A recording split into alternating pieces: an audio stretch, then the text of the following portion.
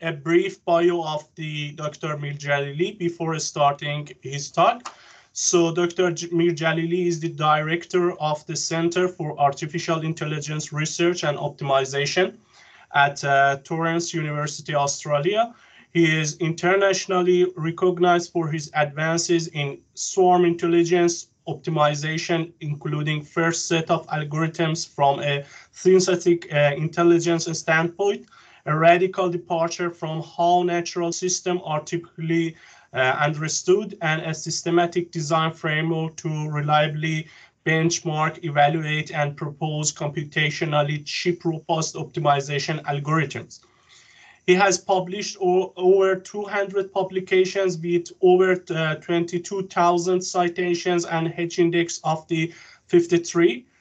As the most cited researcher in robust optimization, he is in the list of 1% highly cited researchers and named as one of the most influential researchers in the world by the Web of Science in 2019 and 2020.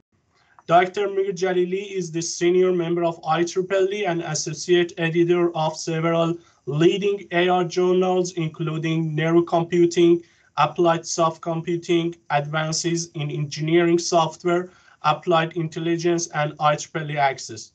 His research interests include robust optimization, engineering optimization, multi-objective optimization, swarm intelligence, evolutionary algorithms, and artificial neural networks. He is working on the application of multi-objective and robust meta-heuristic optimization techniques as well. So it is again my great honor to invite Dr. Mirjalili to start his presentation. Thank you very much. You can share your slide and start. Thank you. Thanks, Dr. Yazdani. Thanks for the introduction. Before I share my slide, I'd like to take this opportunity to thank you and IEEE Western Australia chapter for their invitation. It's my pleasure to be here. I tried to keep my talk a bit short. I know it's Friday evening now. After 1 week of hard work, everyone, I don't really want to take too much of your time. As Dr. Yazdani said, I'll be talking about optimization problems and algorithms. So before I get started, may I check and make sure to see you can see my slides? Yes, everyone? Dr. Mirjalili, I can see and hear your voice as well. Thank you. You can keep continuing. All right, sure. Thanks a lot. And just a couple, a very gentle request. Well, you know, it is almost November now, almost December, I should say, and we've been all on Zoom call and team call for the whole year, and I really get sick of black screen with, white letters and some logos. Oh, if you can share your video, that would be great, so I can see your faces and get some energy. If not, that's okay. I've been dealing with this, in my classes and my meetings, anyways. But yeah, if you have any question, look. I think because of we've got quite a number of attendee, we can wait until to the end. So keep your question, make sure to make a note of it so you don't forget it, and then we've got plenty of time in the end to answer for the question and answer. Well, yeah, as I said, I'm going to be talking about optimization problems and algorithms. But before I get started, as Dr. Yazdani said, I work at Torrens University Australia. It's one of the youngest universities in the country, and I was lucky enough. Well, a lot of academics inherit research teams and research groups, but I was lucky enough to be the co-founder of our AI research center. So I built my team, and if you look at the name of the center, one of our AI center is Center for Artificial Intelligence Research and Optimization. So, and optimization is the field that I've been working on for a long time, and it's a part of DNA of the center too. And I believe that we are moving to Industry 4.0 now, and optimization will be playing a key role, in that space. And we've got a lot of people now with a machine learning background and AI background. That all the learning techniques, most of the machine learning techniques rely on optimization. So it's like an engine. An analogy will be an engine, as the main driver for those ones. So yeah, we've got our main research strength, of course, are machine learning, AI. We also, look into applied AI and optimization, and we've got quite a number of, partnership with institutions across the globe, including, of course, a lot of institutions in Australia. A part of my research philosophy is collaboration, and I do believe that, collaboration is what makes research unique. So if you found these slides helpful, if you think that you've got a problem, you've got an optimization problem, and you're looking for a solution for that, you're looking for someone to help you, get in touch with me. I've got my contact details in the end. We've got campuses all over Australia, Brisbane, Sydney, Melbourne, and Adelaide. But I'm based in Brisbane. But these days, I think we can manage things online. So that's about a quick, introduction and overview of where I come from, what I do in my research center, and of course, as I said, optimization algorithms and problems have been always a part of my career. So I'll be taking through a bit of story in this short presentation. Okay, I will first take you through problems, talk about the challenges of problems, optimization problems, different components of the optimization problem, and once we understand those concepts and some of the recent methods, really state of the art in those areas, then I'll take you through optimization algorithms overall, including mathematical, modern or stochastic methods, and so on. And one of the reasons why a lot of people ask me, why do you start with optimization problem and not the algorithm? And often when I receive an email, when I talk to colleagues, students, and friends, one of the first questions that they ask me is, okay, what is the best optimization algorithm in 2020, in 2021, or whatever? And to me, this is not a right question. And an analogy that I always give them is lock and key. And you might be asking why I've got a wide range of locks up here and a wide range of keys. Look, think about it's an analogy, basically. So when you have a lock, all right, if you're locked out of your apartment, all right, you don't just ring a locksmith and say, look, can you help me to open this door? Of course, you either take your lock to the keysmith and to build a key for you, or you bring the locksmith or somebody to help you. And without a problem, I'm trying to say that I always look at optimization field through the lens of problem. Okay, because as an algorithm developer, as an algorithm designer, okay, I'm a design algorithm to solve problems. Okay, of course. We make them as generic as possible to be applied to a wide range of problems. There's nothing wrong with that. But at the end of the day, we need to use them for a specific group of problem or a cohort of problem. So that's why when it comes to talking about optimization, I always emphasize the importance of problems, because if you don't understand the problem, okay, finding a solution is almost useless, or at best you can find a solution that is less optimal. There is a much better solution out there for your problem. Okay, so with that being said, let's get started with the beautiful field of optimization problems. Of course, optimization problems are everywhere. Okay, and I'm sure whatever area that you're working on, you're trying to improve something, maximize something, minimize something.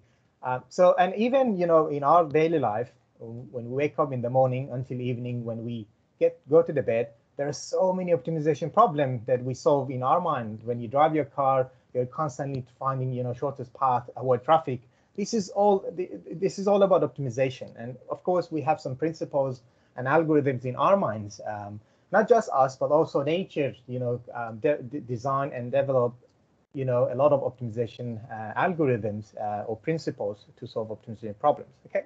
So optimization problems are everywhere, but the good thing is that, okay, any optimization problem have a set of ingredients, or three main ingredients that I'm going to take you through now.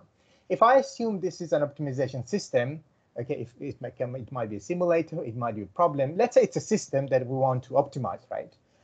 It has a set of inputs. As you can see, I've got some arrows on the left-hand side.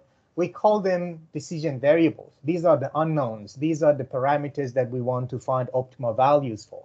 Things like, I don't know, the length of an aircraft wing, okay, the thickness of the diameter of, a component in a machinery. It can be anything, right? It can be discrete, it can be continuous. I'm going to talk about some of the challenges when it comes to the inputs, okay? So we call these inputs, or from now on, I'll be referring to them as decision variables, okay? So the combination of the inputs will give you an output, right? Which we call them objective function or cost function. This is what you're trying to maximize or minimize, right? There might be multiple objectives, there might be one objective. It all depends on your problem. So those are the two main ingredients. There is another one, okay, called constraints. Okay? Constraints allow us to limit, the solution or the search space. I'll talk about the search space in a moment, but constraints allow us to find desirable solution, right? Because the search space of an optimization system might be infinite. With constraints, we can bring that sort of expertise, we can limit that search space to find desirable solution. So the first step, so in any optimization problem, and I really want you to think about the problem that you have now and you're trying to, optimize it. The first step, the very first step that I ask everyone when they approach, I say, look, grab a piece of paper, list your inputs, your outputs or objective functions, and also constraints, because that's the first step to be able to formulate your optimization problem, right? As you can see, down here, I've got F in green. F, the inputs, it's like a function, right? Again, this is just a simple mathematical function. There is no relationship between the input and output, but it's a generic, framework to start with. Subject to constraint, which means we are trying to optimize the inputs to maximize or minimize the output, subject to complying with a set of constraints. Okay, so now, and once we formulate that problem, right? Once we identify those three main ingredients, that is where we can then find a solution, find an optimization algorithm, right? And often an optimization algorithm is nothing more than a piece of code or an algorithm, a step-by-step solution, how to tune the parameters of the input while listening to the output and the constants. Okay. Of course, some optimization algorithm consider the system as a black box, some consider it as a white box or even gray box. Some need to know the internal mechanism of the problem. I'll talk about them in a moment in the second part of my talk. But I just wanted to show you where a big picture of optimization problems and algorithms. They are hand-to-hand, of course, but now we go back to what I mentioned earlier. Having a good understanding of your problem is a stepping stone, really, to find an optimization, a right tool, a right solution, a right key, in my analogy, for the problem. Now we have a great understanding of the optimization systems or problems.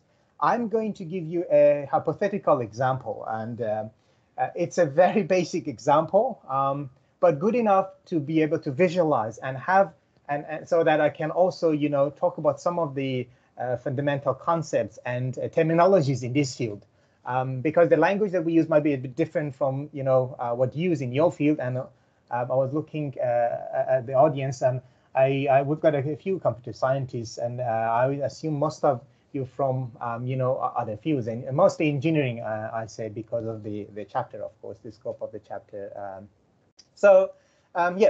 Let's say we want to design a table. Okay, it's an optimization problem. Okay, there are so many objectives, there are so many parameters, there are so many constraints, right? So let's make it simple. Let's say there are two parameters to optimize. We have only length and width of this table. Don't worry about the legs. Don't worry about the thickness. Don't worry whether it's wooden, whether it's metal. I don't care. We don't care about those. Just two parameters. Length and width. The range of it is from 1 to 10, both of them. Okay. What is the objective? Objective, as I said, is really very basic. And let's say you multiply width and length. It gives you an objective function you're trying to minimize. What are the constraints? The constraints, I apply them to both of the length and width, but it can be applied to other aspects of the system. Let's say I don't want it to be very small or very big table. So a desirable range for me as a designer of this table is, let's say, between 2 and 7. Okay. So now with that, I mean, with identifying those three components, now we can formulate the problem. It minimizes F, length, and width. And that's a very basic equation subject to these two constraints. I've got one slide comparing this with a real world problem. Of course, this is not even comparable, but it helps me to now show you, visualize what we are trying to achieve, when we solve an optimization problem. And I really want you to, to extend and take a closer look at what I'm trying to visualize here, because even an optimization problem with 10,000 variable, all right, follow the same principle. When we try to optimize a problem with 10,000 variables, it to me is not different from a problem with 2 variables. Of course, when you have less variables, you get less complexity. You can easily visualize things. But at the basic level, at the theoretical level, at the foundational level, it's very simple. It's the same principle, and that's always my style of doing things. I always look at it. I always start small. Okay, so let's have a look at this. I've got a 3D box here. X-axis shows the width, one of our parameters. The y-axis shows length, and the z-axis shows that objective function. Okay, now I'm going to change those width and length to see what points I get in this space. We call this search landscape. Okay, what is a search landscape? It's basically a landscape with your parameters and the objective. Okay, it's like a mountainous area. You've got peaks and valleys. Okay, x and y are your parameters. So I've got 4 table design here when width and length are both 10, when one of them is 9, or both of them is 9. Okay, so this allows me to create these 4 points in the search space. If I wanted to pick the best one that gives me the minimum weight for now, is that one down here, where width and length are equal to 9 both. Okay, we can keep going. We can keep adding. We can change these numbers. I'm using discrete values just to make it easy, but of course I can get 9.5, 9.6, and so on too. But what I'm saying is that, see, I'm changing width and length here. See, now I've got 8 tables. That's where width is, I don't know, maybe 8, and height is, length is 8 as well. And we can keep going. So of course, with 10 values for length and 10 values for width, we get 100 designs, 100 different designs for the table that we are trying to minimize its weight or its objective function. Okay, but don't forget that I use discrete values, but in reality, the search space of this problem is indefinite, right? There is an indefinite number of solutions for this problem. But of course, the search space is linear. You can apply even the most basic optimization algorithm. You can employ even the most basic optimization algorithm, and it will be able to easily find the best solution, which is down here. Okay, but remember, I haven't applied the constraint yet, right? It's this search space, or I should call it search landscape. The search space is only where you consider the input. Search landscape is where you consider both. And what you're looking now on your screen is the search landscape, because I've got the output and the objective too. Now, if I apply, I got a bit of issue here. This shouldn't look like this, but that's okay. This should be skipped because those are infeasible. But anyway, so constraints. So remember, I don't want very small or very big tables. And here we go. So with applying the constraints, I managed to find the right solution for this problem. Of course, you can look at this search space and find it by your eyes. But in the problem with more than 2 variables, with thousands of variables, this is impossible. Okay. But it gives you good, but it gives you enough, information now to, scale this, right? Think about a problem with 10 variables. Although we cannot visualize it, but at the end of the day, there are, a bunch of parameters. We are trying to find optimal values for those parameters to maximize or minimize an output.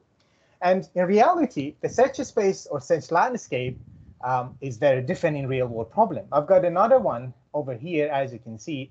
See, this search space is very different. We've got a lot of peaks and valleys. We've got a lot of locally optimal solution. What I'm trying to say is that there's a lot of challenges that we face when we when we optimize a real world problem. Okay, there are so many complexity here. Things like a large number of locally optimal solution, a small range of parameters, a large number of parameters, a large number of objectives, and so on. So I've got a few slides on this. So I will talk about the complexities there and some of the solutions and different subfields of optimization that you can look into, depending on, of course, the problem that you're trying to solve. Okay. But again, this is the problem with 2 variables. I keep saying that because it allows me to visualize it for you, right? if I choose more than 2 variables, it's hard, at least with the Cartesian coordinate system, it's hard to visualize them. You can project, of course, an n-dimensional search space to 2-dimensional, 3-dimensional. But again, it's not as easy as this one. You look at it and it looks like a mountainous area, right, with a lot of peaks and valleys. The global optima is here. It might be some solution here better than this one, but of course, it seems the designer gave us these constraints, so we want to avoid those parts. Okay, so now I've got a few slides left for the first part, which I'm going to take you through the complexities that we deal with in each of those 3 components: the inputs, the outputs, and the constraints. Let's start with the inputs or decision variables. Okay, the main problem that I see people face is it's very common, and it might resonate with you too. A large number of parameters, because often when you're using a simulator, when you're using a third-party application, there's a lot of optimization algorithm inside it. But when you apply it to your problem, particularly when you have a large number of variables, that is where the algorithm will start to struggle. And that's because of the exponential growth of the search space, right? When I add really one more variable, the complexity and the difficulty of the problem is not linear. Sometimes and often the complexity increases, exponentially, and that's what makes it difficult to work with. Look, if that's your issue, there is a field of these are subfields of optimization called larger scale optimization, in which what we try to do for these such problems, we try to do a bit of correlation analysis to find whether some of the variables are correlated. We try to aggregate some of the variables. Basically, we try to come up with the strategies to make the number of variables small enough for the algorithm, or we push the algorithm or the computational resources that we have to be able to handle the complexity. And look, the evolutionary algorithms that I've been working on for many years, it's really that's where they play. That's why every field that you tap on, you can find the algorithm, like genetic algorithm, particle swarm, or some of the method that I developed. You will see the application, because when you compare them with conventional optimization techniques, they outperform them, and that's because of the flexibility and stochastic nature of them. I'll talk about those in a moment. Well, I have to a bit of disclosure here. I might be a bit biased, to be honest, here, because that's my field and that's my area. Often I get mathematicians, get mad on me in the audience because I keep saying, okay, these optimization algorithms are modern. That's what we use them in industry. Well, no offense to mathematical optimization techniques, right? What I'm trying to say is that in some problems, not all, of course, they have a better competitive advantage. That's what I'm trying to say. Okay, and of course, I totally agree with the fact that I'm a bit biased towards this algorithm because it's my passion and that's what I do every single day, right? So variables with different range. Of my example, we had the same range, but your range of variables might be very different. Not a very significant issue, but something to be mindful of. Dependency between the inputs. As I said, there might be correlation between mixed integers and discrete variables. Some problems have a discrete search space. Some problems are combinatorial, like Travis says my problem, which you might have heard of, or most of the logistic problems. Those are different, right? So we have different algorithms, or we customize a continuous, or we adapt a continuous problem to be able to solve such problem. So what I'm trying to say is that, and that goes back to what I stressed, what I highlight at the beginning. Look, as somebody who has an optimization problem, you have to tell me or an optimization expert, okay, I've got, this is the nature of my parameters, this is the nature of my objectives, because I need to have that conversation with you. I can't give you a magical key and say, look, this is a key, you can open any lock with it. I need to have a good understanding of it. And look, there are so many other complexities here, but what I'm quite that's my main expertise, what I did my PhD. Although, I haven't received, the publication in this area are too specific and too, narrow, too niche for a lot of academics. But it's very important, okay? When you have some errors, right? Let's say I designed a table, but during manufacturing process, I wanted 10 meters or 5 meters, then they have 5.01. That sort of perturbation during manufacturing can result in a disaster, right? think about, critical application like airplane, aerospace. Okay, in those spaces, even 0.1%, error in the manufacturing process will result, a crash. Okay, so the area of study that, I mean, if that's what the sort of thing that you're trying to address in your problem and the complexity, you should be looking at the literature of robust optimization, and that's my main expertise as a researcher. That's what I do. Okay. But the rest of it is really that if you have discrete variables, combinatorial optimization or combinatorial algorithm, and these ones really larger scale optimization problem or continuous optimization, sorry, larger scale optimization algorithm, I should say, or larger scale optimization overall. Now, that was all about the complexity of the inputs, right? The parameters. What about the constraints? Remember, the constraints allow us to limit the search space and bring that sort of expertise and what sort of solutions are desirable, what sort of solutions we are keen to get or viable. Okay, going back to this slide, the one that I show you, I don't even if this is the best solution to that minimize the output, the designer doesn't want it for whatever reason. Okay, in the table example, this is the best table given my problem formulation, but the designer doesn't like it. So I don't want to find something for decision makers or designers, something that they don't want, they don't have any application for. So constraints is one of the most overlooked areas, to be honest, in the fields, in different fields that I've seen.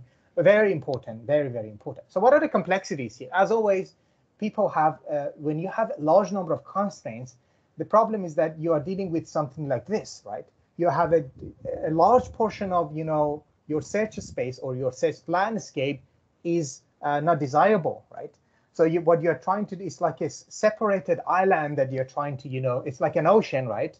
The analogy that I gave you at the beginning was a mountainous area. Of course, you can hike and find a solution. But here we are trying to hunt in an ocean with some island. So you have to cross the ocean. You have to swim from one island to the next. Again, this is just an analogy, but I hope you get what I'm trying to say. Of course, the best solution is down here.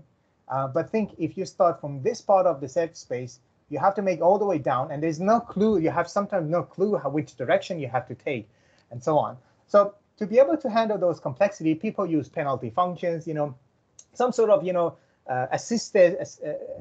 some sort of assistance to the algorithm to be able to, jump between different islands in the search landscape.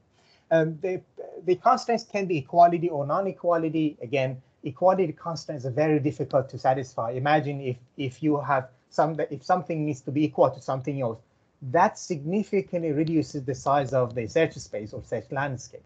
Something to be mindful of. Inequality, very common. Priority of constraints. Some constraints are soft constraints, we call them, which means if you violate them to some extent, it's fine. It's better not to, but we can handle this. Some constraints are hard constraints, which means you must not, violate them. Again, think about a critical application like, airplane, aircraft, or anything to do with, human, human lives. Those are the sort of things that we need to be mindful of when we define an optimization problem. Okay, look, there is the field of if the constraint is your challenge, if you've been struggling to handle your constraints, the field of study they should be looking at is called constraint optimization. And again, these are we've got in the IEEE evolutionary computation community, we have a research cluster on constraint optimization. That's where we develop algorithm. We've got even in Australia, we've got a number of people, a leading researcher in that area. We've got large scale, we've got combinatorial. So those are the sort of subfields that you can tap on to be able to find right collaboration, right tools, techniques, and best practices to, of course, solve your problem. Now let's have a look at this example. I'm going to show you. Remember, I said equality constraint significantly reduces the search space. Again, don't mind the outline here. Don't mind those extra surfaces. I might just use my own I think this it's better. At least I don't get that. I don't think so. I'll go back to the PDF file. Anyway, so look, now let's say I was working on this problem. Now suddenly a manufacturer asked me, look, we want rectangular tables, right? We don't want square shape. We want rectangular, which is where width and height are equal. In that case, well, the constraint is, of course, L should be equal to W. And this is, look at the impact on the search space. Now, all we have to do, of course, it reduces the search space significantly, which in a way will make it easier. But at the same time, in the real world search space, there might be other constraints, you know what I mean? You have no clue sometimes where to go because everything around you is infeasible. Every solution that you keep finding violates the condition or the constraint that someone give you. See, now constraints divide the search space or search landscape into two areas. We call them infeasible, which is where the solution is not desirable, and the other part is called feasible, right? Which is exactly where we are supposed to find optimal solution inside it. Okay. Of course, depending on the number and the complexity of the constraints, you can have separation in your search landscape. You can have, you know, gaps, big gaps in your search space. And remember, this is a two-dimensional problem. Think about 10-dimensional, 30-dimensional, 100-dimensional problem. Same principle apply there. Imagine there will be a hyperplane, just like the one that you see over here. But with a large number of gaps, with dominated infeasible solution, I should say. So that's all. So far, we've gone through. We've got a few people join us a bit late. Look, we are still the first early stage of this talk. So far we've been talking about the complexity that an optimization problem and you might face as when approaching optimization problem. We've been talking about inputs or decision variable, the parameters. We've been talking about the constraints. Now I'm going to start talking about the objective. That's another favorite area of mine called multi-objective optimization. I've done a bit of research in that area too. I've got a couple of students who's actively working in this area as well. So now the first problem, okay, I've been talking about one objective, right? Single objective. Look again, think about the search space that I show you. In a multi-objective problem, you have multiple of these, right? So that means you don't have not only a lot of variables, all the complexity that I've mentioned just now, but now we have another complexity, which is to have multiple objectives. You want to maximize lift of an aircraft, minimize the drag, and maximize something else. And this is an issue because the way that we approach multi-objective problems is different from the way that we do a single objective. And the main complexity, and from my own research, is the conflicting nature of objective. Usually the objectives are in conflict, right? When you maximize something, the other thing is minimized and vice versa. That's a very a real challenge. I'll give you an example in a moment. Dynamic objectives, right? What is a dynamic objective? In real world optimization problem, the search space changes over time. Think about a robotic, a surveillance system, a navigation system of a self-driving car, right? The search space changes in a fraction of a second, right? Which means every second in T+1, you have a different search space. But that means you constantly need to keep track of the global optimum to be able to ensure the optimality of your solution. There's a field of study called multi-objective optimization or many-objective optimization, which will handle conflicting objective. The area that we work on is called to handle dynamic or changing search space is called dynamic optimization. So an area that I've been always interested in, I recently just started to look into this to extend one of my algorithm, but mostly I've been working a lot in the other two multi-objective. And of course, you know, when you have a lot of objective, the problem is that you cannot find any solution that is better than the other. I'll show you an example in the next slide. But large scale optimization requires other algorithm. It has its own complexity. Again, these are the keywords that I give you to make your, your search narrow when you're looking for, an optimization algorithm, depending on your problem. It's called many objective optimization problem or algorithm, which is where we handle a large number of objectives. Okay. To show you what I mean by the complexity of multi-objective problem, I decided to give you an example in this slide. All right. So imagine now I've been asked to minimize not only the weight, but also the price of this table. Again, look, don't judge me why these equations are so simple. Look, I could make it so complicated, but it's just a hypothetical example. Let's say price is a function of length and width, obviously, because those are our parameters, and it's just a multiplication of those, right? So now the search space is different, and then we've got the objective arches are different. We've got two of them. Now think about it. I've got this table. I'm going to show you why we cannot use the same principles in a multi-objective search space. I've got a table. One of the design is table 2 kg and $100. Okay. The other table is 5 kg, $20. Okay. When you're trying to minimize the weight and the price, which one is better? Well, we don't know, right? If you consider only weight, the first one is lighter, so it's a better solution for you. But in terms of cost, it's 5 times more expensive than the one on the right-hand side. And that is where you cannot compare them with these relational operators. I can't say, okay, left table is better than the right table. Well, I can say that I can compare them if you give me some preference. If you ask me, look, Ali, I wanted to design a table. I care about price 20%. 80%. I do care about the weight. Then I try to come up with a function to combine those objectives, which is technically where I convert your multi-objective problem into a single objective. That's a different story. That's one way to handle, multiple objective. But usually I don't, as an algorithm designer, I don't have that sort of preferences. If I have a decision maker involved in a project, yes, absolutely. I welcome their suggestion, but often I try to find as many design as possible for them, so that they will decide which one is the best for which application. For example, I give them, look, this is 20 different tables that I came up with.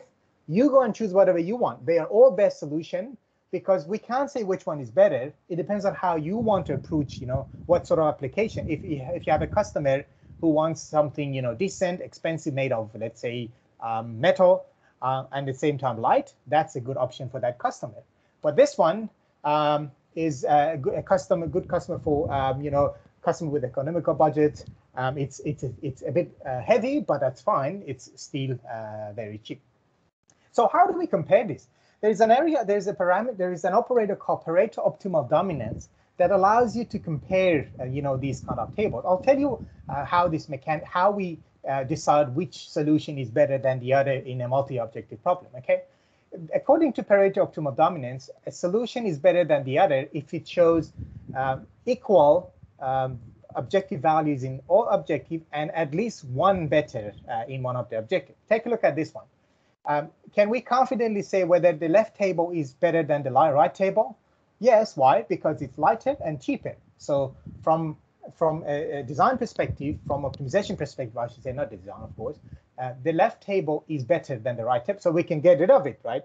The right table is heavy and also cheap, and also cheap. So the left one down here, I've got 5 kg and $10.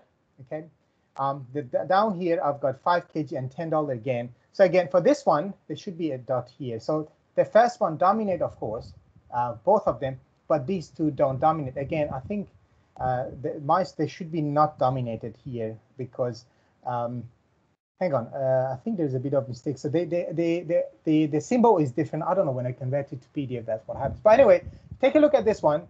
This one, 5 give are equal, and $10, $20. Which one is better? Of course, the left one. These one, 5 kg, 10 kg, left one is better. Prices are the same. But what about these two tables? We don't know which one is better than the other. Okay. Again, if we pick one objective, that's what I was looking for, this kind of symbol. So yeah, in a multi-objective problem, when we want to maintain the multi-objective formulation, both of these solutions are good.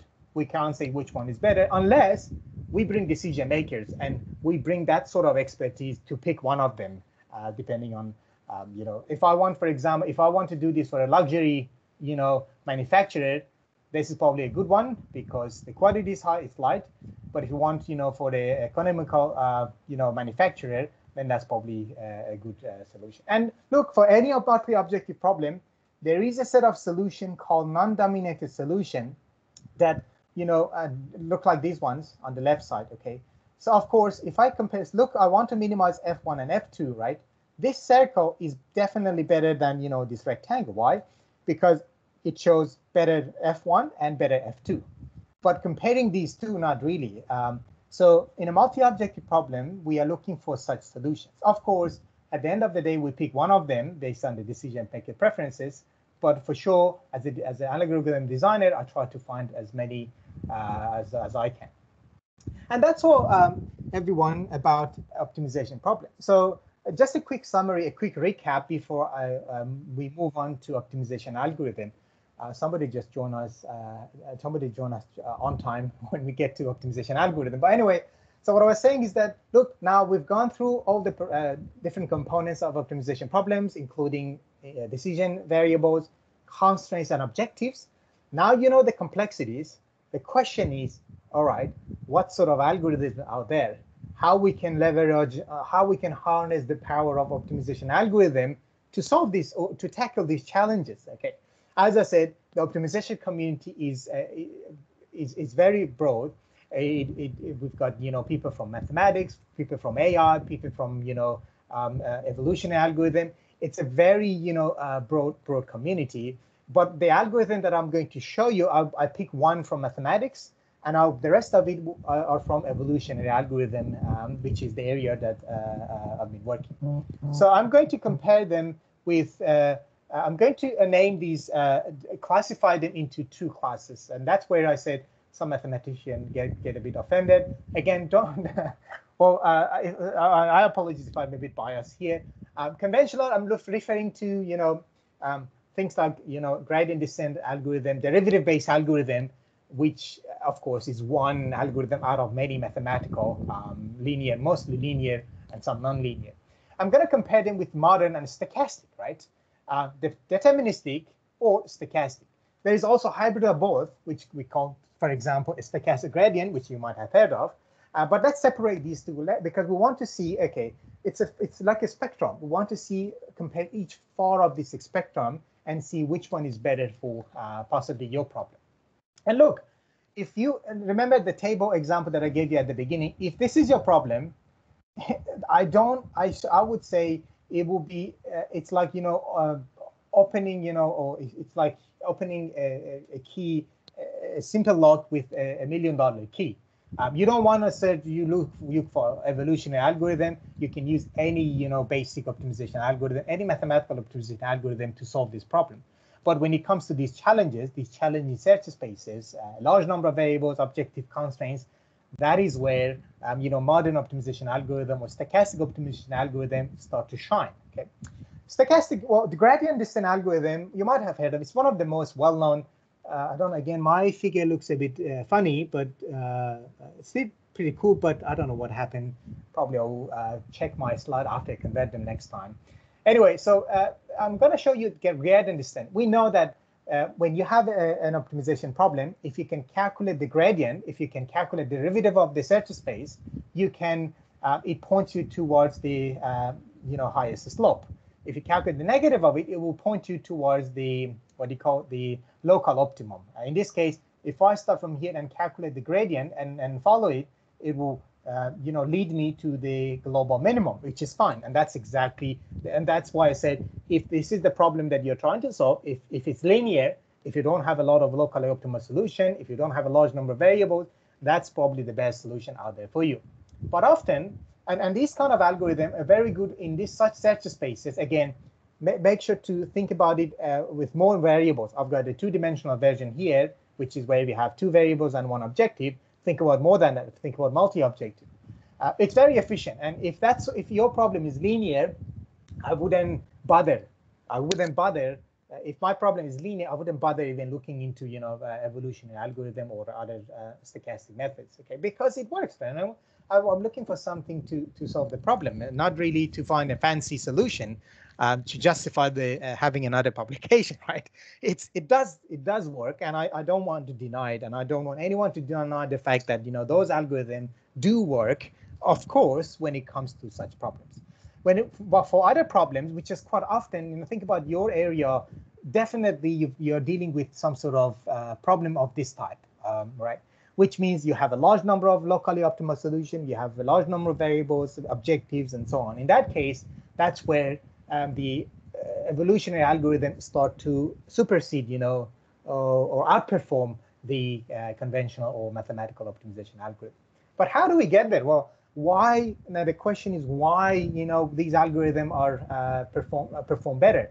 It's not rocket science, to be honest. We introduce some sort of stochastic behaviors. Simply, to simply, prevent the algorithm from, getting trapped in a local optimal solution, to prevent the algorithm to get stuck in a certain region of the search space that is not feasible. Okay, so I call them modern. That's my way of, referring them, because, of course they are very efficient, but they are more expensive. Computationally, they're more expensive. You need more time. You need to run them much longer to solve your problem. That's what a drawback of them. But and they give the stochastic nature of them makes them unreliable in terms of finding the same solution each time. Okay, but because gradient descent or derivative-based algorithm usually give you the same solution unless you incorporate them different. You start from different point, but usually that's not the case, and that's not the case when you use them. So they are random components. So now I'm comparing these two classes of optimization algorithm, deterministic versus stochastic. What is the advantage of deterministic algorithm? They're reliable in finding the same solution. They require less number of function evaluation. So if your problem is very expensive, usually your stochastic methods are very expensive.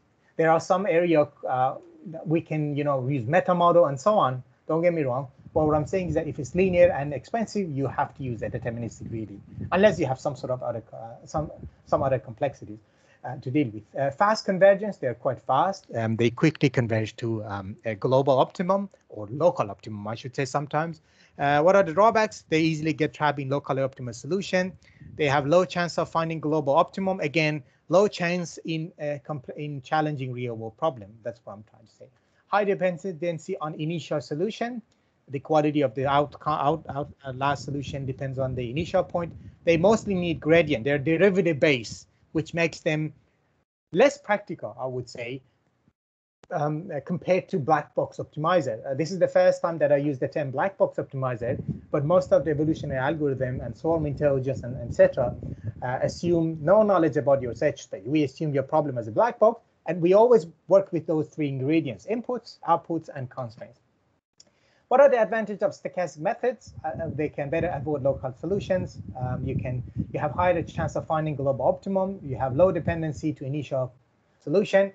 You're working, usually they are population based, which means, again, which leads to better avoiding local solution. They mostly do not need gradient, but of course, just like anything on this planet or in this universe, I should say, it comes at a cost, right? We compromise a few things to be able to, of course, handle the complexities. They are slower compared to, of course, gradient method, derivative-based method. They found different solutions. So you need to ensure, you need to employ some sort of quality assurance mechanism to make sure that this is the best solution that you can get with the current situation of your problem, with the computational resources that you have. Okay, but to me, look, a lot of people ask us why, some of these optimization algorithm, evolution techniques, swarm intelligence, and so on have become very popular. In any area you go, you can find names, you can see people apply them. And to me, it all goes back to those two advantages here. They are gradient free or black box optimizer. So your problem is black box to me. I don't need to look inside it. I need those three parameters to work with, right? And of course, they can better avoid. They are better for multi-modal search space when you have a large number of locally optimal solutions. And before I wrap up, I'm nearly done here. A few slides on the other challenges that you might face. So and you might be asking, there's a lot of algorithms out there.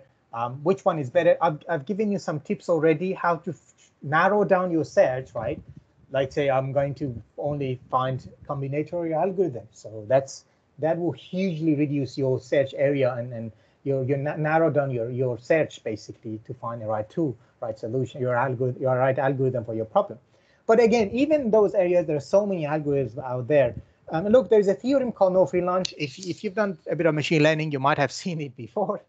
We've got also no free lunch theorem in optimization, which logically proves there is no optimization algorithm to solve all optimization problems. And that's what makes this research area very active, because any new problem has new challenges. We need to tailor the algorithm. We need to develop a new algorithm to be able to handle the complexity. Although a lot of complexity are, universal, which means you always have a large number of variables. you always have a lot of locally optimized solution. But every single problem that I tapped on and I tackle in my team, I learn again something more about the complexity and challenges. So every problem has its own small challenges too, which is exactly how we were and how we can help. That's our job, to help you to find the right algorithm for your optimization problem. Now, as I said, we've got a lot of people on this call from different backgrounds, right? And I assume most of you and most of you don't have background in optimization, but you have a problem, right? You have an engineering case study and you're trying to find the algorithm for.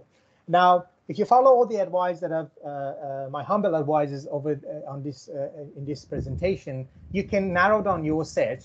But there's a few other challenges that you might face, which is often your role is to find really a right tool, and also just find something I would say connect, or what you call adapt the algorithm to your problem and employ it to solve your problem. But there are a lot of technical issues. Most of the simulators have simple optimization toolboxes, right? So that means those optimization algorithms are not efficient, and usually they get stuck in a local optima. And it's not easy to replace them with, for example, a particle swarm optimization or genetic algorithm. And what I'm trying to say is that that's the sort of challenge that sometimes PhD student, postdoc researcher face. They get stuck, and that's because of that sort of So often we help them to do that sort of connection. So how we can then use our optimization algorithm for that sort of toolboxes. We need to employ better recent optimization algorithm in this case, of course, which is not easy. Easy to, of course, apply to the problem, but when it comes to those toolboxes, that's where it becomes a bit difficult, because you need to understand how those simulator and toolboxes work. There are many issues in connecting MATLAB to simulator. Look, I've been using MATLAB, and we researchers love MATLAB. Or that's basically because it's free. We can use it through our university license. That's one way, but that's not the case in industry, of course. And MATLAB is user-friendly, easy to use. There's a lot of toolboxes. But the issue is that you cannot easily connect MATLAB to a simulator. So that means there's a bit of technical challenge here that I found sometimes the main challenge for a lot of people. They know, okay, I said genetic algorithm is the best tool. Somebody recommended to me, and it seems the right tool. But how can I now apply it to the simulator? That's also a challenge that you have to deal with, a technical challenge. And since the optimization algorithm that I've been talking about requires a large number of simulations, it is necessary to run simulator in parallel, which again, depending on the license, you are not allowed to do that. That sort of technical challenges that sometimes PhD students start, work on for 6 months of their PhD, to be honest, just to get there, just to be able to start, conducting experiments. So that's normal. I mean, any project that you're working on, as I said, there are so many challenges in terms of problem, but these are some technical challenges that I always remind people. So don't be pissed off if that's what you are dealing with now. It's the nature of different systems, different programming languages, different simulators. This is something that we need to really work around together. And look, I think that's all really I wanted to cover for this talk. Well, thanks a lot. I know this is Friday evening for everyone. Just before we finish and I take some questions, I would like to thank again for your invitation. It was my pleasure, to share this. And again, I've got a small website.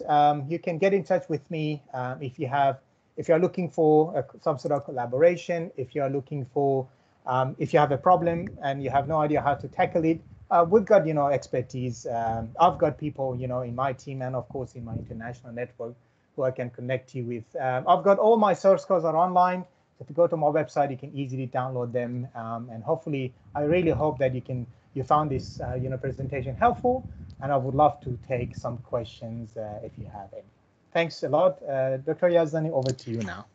Thank you very much, Dr. Mirjalili, for your very interesting, insightful presentation, giving us a new angle of vision to the optimization problems we want to face.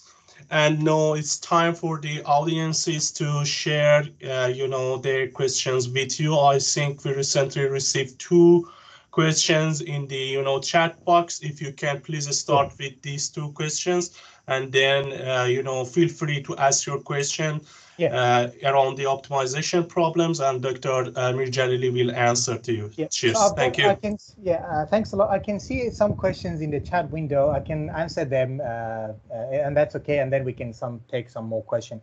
So I think Kiran asked, a new optimization algorithm can be implemented in deep learning models. Look, again, any sort of learning algorithm is an optimization problem, right? If you think about, backpropagation, we calculate derivative. We are using, some sort of gradient descent algorithm or gradient-based method, derivative-based method, all right? So look, as I said, the evolutionary algorithm that I'm talking now, assume your problem as a black box, whether it's deep learning, multi-layer perceptron, whether any sort of problem, you can apply them. But remember, the runtime is a lot slower, so you need to be mindful of that. If you can train your network and use it offline later on, I would say yes, you can give it a try. And that's if BP backpropagation and those simple optimization algorithms struggle, you can replace them with another optimization algorithm. So absolutely. But if it's a real time, if it's like a live, like a self-driving car, you constantly, try to, detect, obstacle, pedestrian, roads, and so on. For that areas, I think at the moment with the current technology, it's really, we are not there yet. Unless you use some sort of, parallel computing, you can do that. Now, hopefully that was your question. And this is a second question of Kiran, I think. In neural network model, generally we use steepest descent. Can we use genetic algorithm? Instead, you can. Look, I've got a book. You can get in touch with me. I've got a book called Evolutionary Algorithms and Neural Network. And I've got a chapter that I've employed a bunch of algorithms in deep learning models. Absolutely, that's something you can. And so if you want that book, it's just send me an email. I'll be happy to give you a copy, a free copy. And anybody else, not just Kiran, to be honest, anybody else, if you get in touch with me, I'm happy to give to you a free copy. I've got it online. All right, so now Dr. Kashif Hussain, do CEC 1718 represent real-world problem? If my algorithm solves CEC function, does it mean that it will solve real-world problem? That's a good question, Kashif, and I'm glad you asked. Remember one of the last slide I said, the no free lunch theorem. Look, this is hard to say.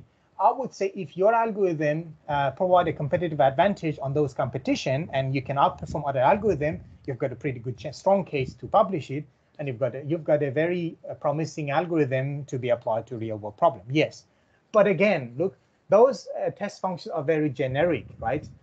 There are just like test beds in the optimization community. People make them as challenging as possible, but again, they are not even comparable to some of the real world problems that I've been working on, to be honest. As I said, the complexity that you face in real world problem is not even comparable to those benchmarks. But don't get me wrong, look, the reason why we have those test functions because we know how the search space looks like, we know where the global optimum is, so of course we can measure the performance of an algorithm and compare them, right? It's like, it's like a racetrack. If you know the racetrack, then that's how you can train your algorithm, you can improve your algorithm because you know the path, ups and downs of the track.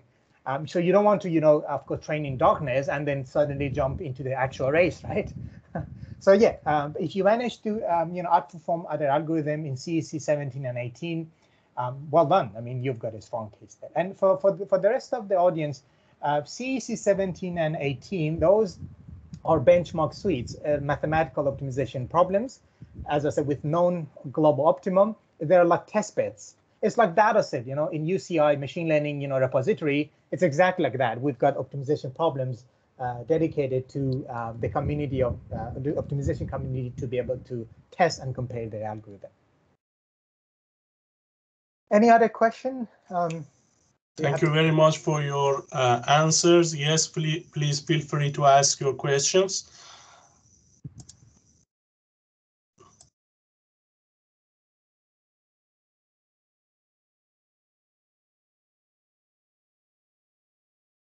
Oh, thank you so much. It's very nice of you. Thanks a lot. Yes, you can turn on your mic if you like and you ask your questions and Dr. Mirjalili will answer them. And Dr. Yazan, it's Friday evening, so I mean, yeah, you know, like, so, I see. look, yeah, yeah, if you have any question, let me know. And look, just you can find my email online. I'll be happy really to answer any sort of questions. Feel free to get in touch with me anytime. I'll be happy to keep this conversation going. And once again, thanks a lot for your invitation, Dr. Yazani. And sorry, since there is a yes, question, sure. somebody has raised her hand. Yeah, it's Maria, I think. Hello, Maria here. Yes, Maria. Thank you for your talk. Very interesting. Well, I've been working on application of evolutionary algorithms to electromagnetic problems. Yeah. It was my PhD, and now I'm doing something else, but I still keep reading the literature. Yeah. So I have an impression that artificial intelligence, machine learning, neural networks are seen as a future of optimization, and evolutionary algorithms have this bottleneck of the long time of solution time. So would you agree with this, or they have the both places in solving optimization problems? Yeah, so just to clarify, I just want to see if I can if I understood your question well. So are you now comparing machine learning and deep learning with optimization and see which one plays a more important role, or the relationship between the two? So I've seen machine learning applied to optimization problems. Yeah. And the reports say that they solve problems pretty quick, as opposed to the evolutionary algorithms that take time. Of course, yeah. They evolutionary die out.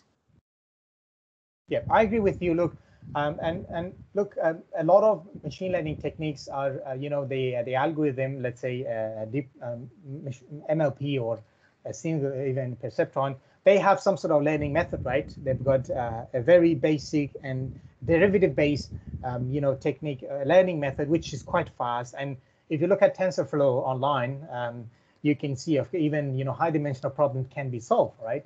And absolutely, if time is important and you want to quickly find the answer, mainly for real-time application, absolutely. But look, but evolution algorithm, you know, for the problems that we have, first of all, time, of course, to find a better solution. And second of all, the problem that, you know, have a large number of variables, and that's where I would say when a mathematical optimization algorithm or any machine learning techniques start to struggle, that's where you can think of using evolutionary algorithm. And look, evolutionary algorithms is going to be around. I mean, I know, you know, because of the computational resources that we are, because of the technology and Moore's law, increasing the power of the machine, other techniques are becoming, you know, more popular. But, you know, evolutionary algorithms are, I don't see them fading away in future, unless, to be honest, the biggest threat is quantum computing. If there is going to be, you know, some sort of, you know, hardware in future, and that's my always, it's not a nightmare, it's not a dream, it's something in between, right? If there's going to be a quantum computer that allows us to do any sort of brute force search method in a fraction of a second, then there is no point of having any sort of evolution algorithm. You understand, Maria? So yeah, fair enough. Yeah. So, but at the moment with the existing technology, simply because of the complexity, because of the limitation that we have, I would say not long. Still, we have quite some time to get there. But again, yeah, who knows what happens? It really, I mean, we reached to the edge of the hardware now. Even looking at the machine learning, like things like neural network, I assume my feeling and my sense is that in future we're going to have hardware dedicated for neural network. So we've got perceptron dedicated hardware for that. So we are at the edge of, you know, having that sort of limitation of the hardware, which is always, of course, the case. So I hope that that was a good discussion. Yes, thank you. No worries, Maria. There's a question, Kiran, again. Ant colony, I'm writing in C language. It's a little difficult and easy way. Look, I've never done it in C. I've done it in MATLAB. So, and you can find it in my website. I mean, I don't know. I haven't seen any C implementation, but it should be somewhere out there. So keep an eye. And if I found something, I'll probably share it link through my website. So, but at the moment, it's not at the top of my mind to give you the link. But good luck with that, Kiran. I hope you eventually implement it in C. Thanks again for your answers. So if there is any more questions, please feel free to ask.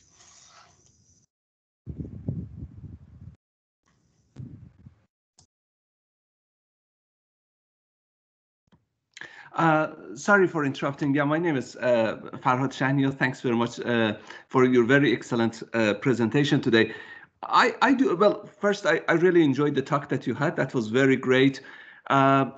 I do have a question coming from a separate angle, and that is mainly talking, I believe that you are already editor or reviewer for different journals, and you review manuscripts that come to those journals. I just want to ask you about your experience about the types of the optimization techniques that are being used in those journals. I mean, I'm from field of electrical power engineering, and I'm seeing that there are sometimes I'm receiving so many manuscripts to review, which they have simply tried to employ a specific and very well-known optimization solver to solve an existing problem, which has been already dealt with different types of solvers or optimization algorithms as well. Which, frankly speaking, I don't see that they are really adding any contribution to the science, because we have already tried different types of algorithms, and this is now just simply adding one. I want to see that from your angle. How do you see that? I mean, I assume that you are also very similarly receiving many manuscripts to review, either as editor or reviewer. How do you see that the way that the people are employing some algorithms in that aspect? I mean, I have no objection if people are really coming up with new algorithm to solve a problem, or they're really proposing a new algorithm, but this is not what I see. And sometimes they only focus on that as the key contribution of their work. That's a good question. No, that's a great question, Farhad, and I'm glad you asked this. And it's our issue too, and you're right. And simply, employing a new algorithm to a problem is a contribution, but it's not authentic. It's just, okay, I applied this algorithm, it gave me a result. Look, now I have to look at this from two perspectives, right? In the journal that I'm editor of and I'm involved, we would expect, author to have also a good, an in-depth analysis of the algorithm, right? If I apply, let's say, a new algorithm, I don't want to mention any name, let's say X algorithm, which is new, I apply to this problem and it works, okay? And then say, okay, this algorithm is better, suddenly conclusion, and then that's it. I always get them, look, to reason it, okay? Can you explain why this algorithm work better, okay? From the algorithm perspective, okay? So, and then how you get there, okay? So now you apply this algorithm to this problem. Can people apply to the same area? Is it going to be a reliable algorithm compared to, as you said, beautifully mentioned, there are other algorithms people have been working for many years. Okay, is it sustainable? Is it scalable? So that's so if a group of authors give me that strong, reasoning at the end and show the projection of future, I'm happy to give them a chance, to be honest, because they demonstrate, it's just, I apply this algorithm to this problem and bam, here's the result. They show that sort of critical thinking, and that's a contribution to the field, both problem area and algorithmic area, right? Because often, as I said, I look at optimization field through the lens of problem, okay? I said, that's a problem. This is the algorithm that we develop or propose or adapt or tune, and this is the reason why it happens. And this is the future of this algorithm. So that is how I approach it. The story is a bit more challenging in your case, probably because you are now overseeing a lot of manuscript in application area, right? So I would say maybe you can use our approach and get the author, to reflect on their, journey, on their algorithm. Okay, if you tune genetic algorithm, or if you hybridize genetic with something else and you develop, okay, what's the purpose? Why do you think this is going to be a sustainable solution for this problem? Okay, if you can justify it, I think they've got a good understanding of why they've done it. It's just not, I would say, it's not a justification for having another publication. It's an authentic contribution. That means they've justified their decision, the choice of the algorithm, the choice of the methodology, the choice of, the way that they approach the problem. But look, this is, I think that's all I can think of at the moment, but that's how I would approach it. And hopefully that was helpful for you too. Yeah, definitely. I fully agree with you. Yeah, thank you. Thanks very much. Thanks. Right. Thanks again, Dr. Mirjalili, for answering to the Farhad's question.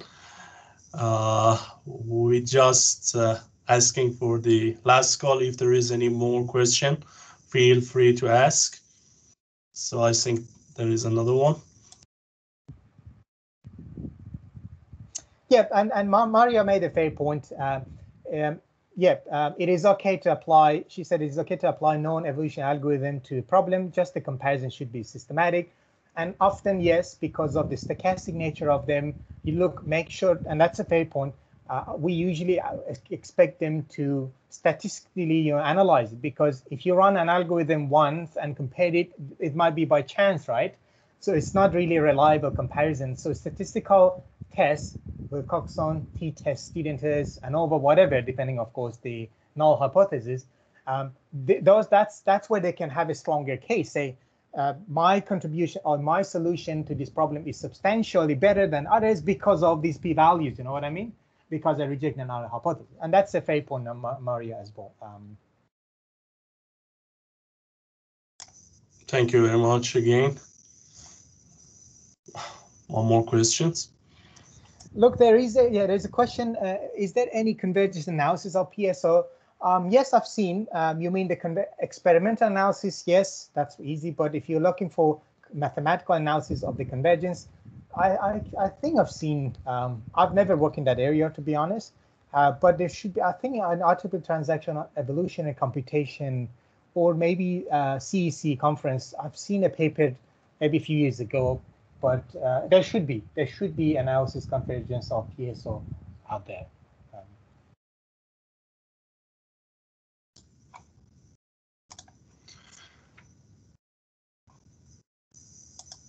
All right. So any other questions? I think Hibank, my colleague at Murdoch, has a question.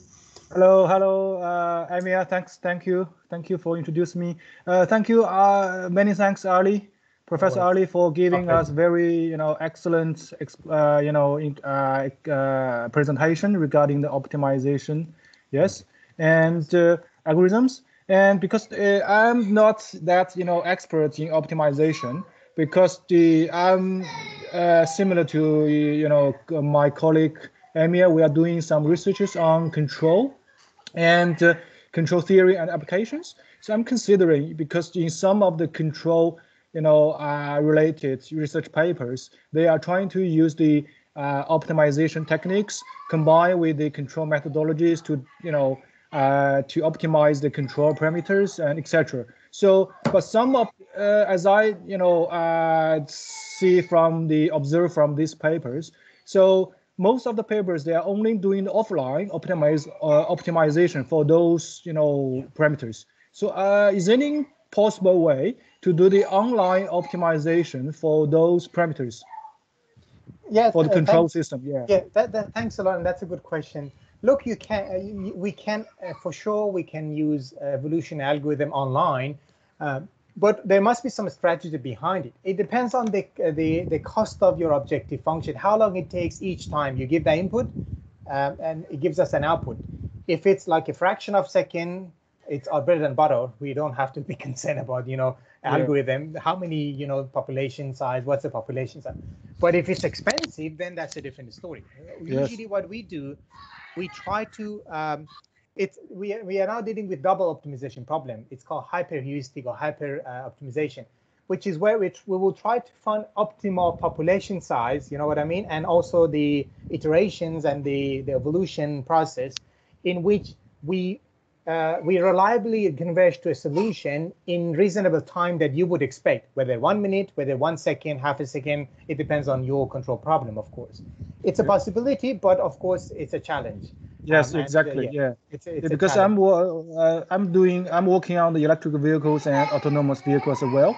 So for those cases, if we apply the optimization-based control methodology for those real-time systems, so if the time is considered as a main factor, which will greatly limits the application of the optimization-based control methodology.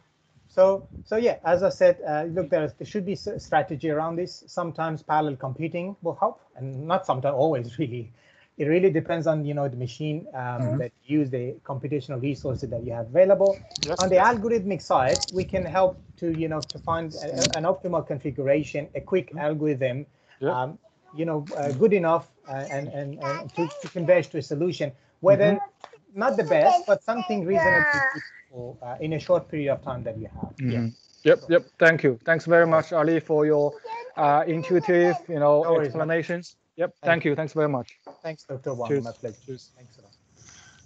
Thank you very much, Dr. Ali, for the, again, interesting and insightful presentation. And thank you, everybody, for attending this IES webinar. I hope you enjoyed, like me. And, I hope to see you in the next one. Thank you very much again. And have a good time, everybody. Thanks a lot. Thanks, everyone. And have a great weekend. Bye. Thank you, everyone. See you. Have a good weekend. Thank Cheers. you. Thank you, Doctor. Thank you.